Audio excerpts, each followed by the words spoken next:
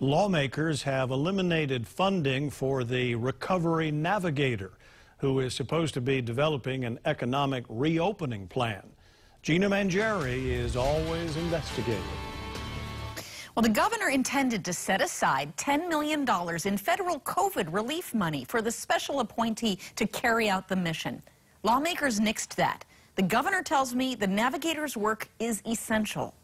A budget plan showed most of the money in the governor's outline, $9 million of the $10 million, would have gone to consultants, and hundreds of thousands would have gone to salaries for Alan Oshima and others. Oshima was appointed over a month ago to lead a reopening plan, something the state says is not yet ready to reveal. There really wasn't a plan. The plan was only to pay for consultants.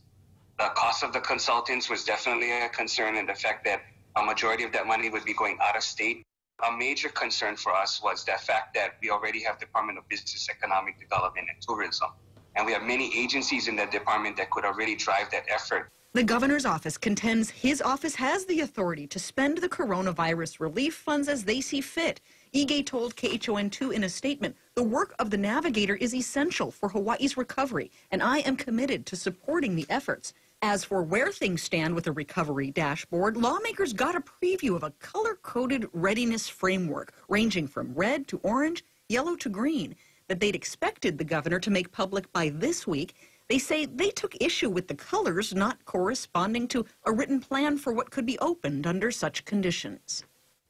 Now, I asked when that color and reopening framework and guidance will be released, and I was told today the guidelines are being reviewed. And while no exact date, the hope is next week now.